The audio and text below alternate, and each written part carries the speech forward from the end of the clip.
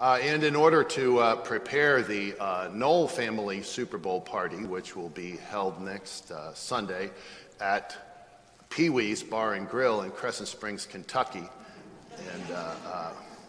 I'm going to be heading up to northern Kentucky tomorrow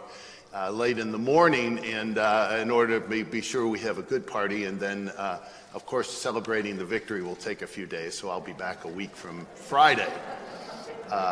for that. And it happily coincides also with the fact that on Tuesday morning up there, I'm going to be having surgery to remove my